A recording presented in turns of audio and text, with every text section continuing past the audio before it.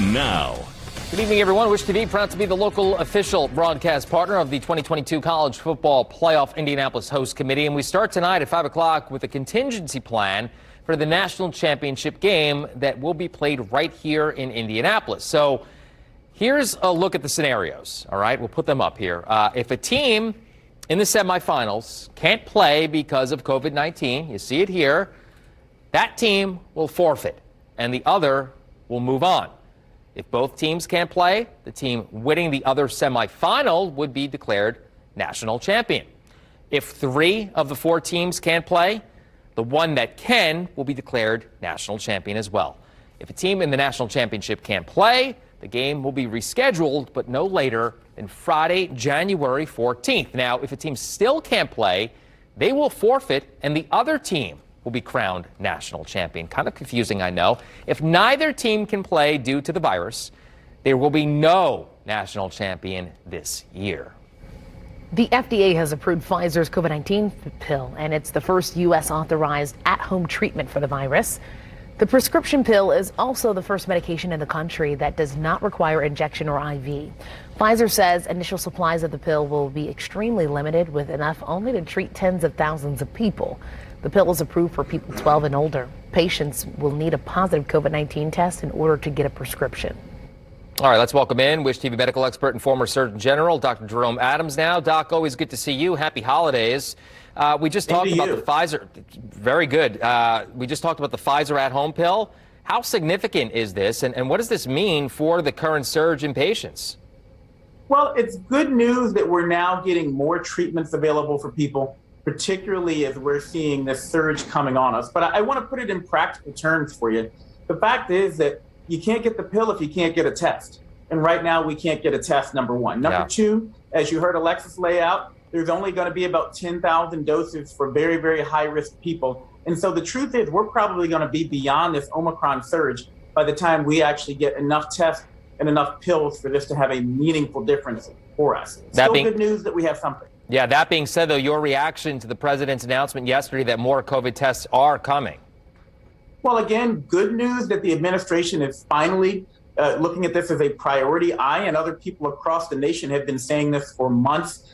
They announced 500 million tests, 500 million tests that would be made available, but they won't be made available until January, number one. Number two, 500 million sounds like a lot. That's less than 2 tests per American citizen. And you're supposed to take a test one day and a test next day for the rapid test to actually give you really reliable results. So it's not as much as we need, but it's a step in the right direction. So in your opinion, is lack of tests so far a failure by government leaders? Well, this one I'll be quick on, Phil. Absolutely. It is a failure. Yeah, I'm talking to people literally on an hour-by-hour basis in my family, in my neighborhood, at work, who are telling me, hey, I've got symptoms. What do I do, doc? And they can't find a test. So what's the advice that you give to someone right now who thinks maybe they have COVID, not feeling well, wants a test before going to a family function with the holidays coming up this weekend? What do you tell them? Well, go to the State Department of Health website, look up the nearest site to you. And in some cases, I know people have had to drive 40 minutes away to get a test that day. But there are still some testing sites you can go to, number one. Number two, if you can't get a test, you need to act as if you've had COVID in the meantime. That means isolate yourself. That means wear a mask if you're at all concerned about an exposure when you're going around other people. Act as if you have COVID, particularly if you're going around other people who are at risk. I don't know if you heard the very top of the show, but college football playoffs here in Indianapolis could be delayed or even canceled based on COVID cases among athletes. What about fans, in your opinion? Do you have concerns about those major events, including NFL and NBA games and the spread of Omicron? Well, I absolutely do now when we look at how infectious Omicron is. 1% 3 weeks ago, 13% 2 weeks ago, 73% a week ago, and now over 90% of cases here in the Midwest, Omicron. The fact is we all have a date with Omicron. It's just a matter of whether or not you're going to be protected. So get your vaccine, get your booster, which gives you additional protection against Omicron. But be aware that if you go into a crowd, particularly right now in this surge, it's likely you're going to be exposed. So you don't want to go in there if you're at risk. You want to make a smart decision. You don't want to go there if you're bringing it back home to someone who's at risk. And you don't want to go in that kind of environment if you're not maximally protected with a vaccine and a booster.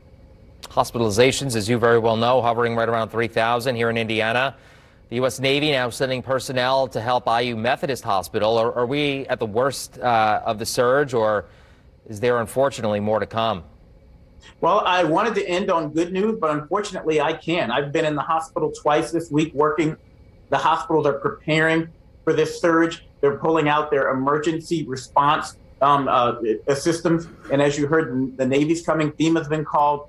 We're going to continue to see this Delta surge that hit us hard play out over another 1 to 3 weeks, because these people are still in the hospital. They're still holding up the hospital. And if we have a big surge of Delta patients, even though the virus may be a slight bit milder, it's 4 to 5 times more infectious. That could be the straw that breaks the camel's back. So please get vaccinated, be safe, make smart decisions this holiday season. Dr. Adams, always good to see you. Happy holidays, sir. Thank you. And we can get through it safely if we just use the tools we have. So I don't want to be dour. I want you all to understand we can get through this.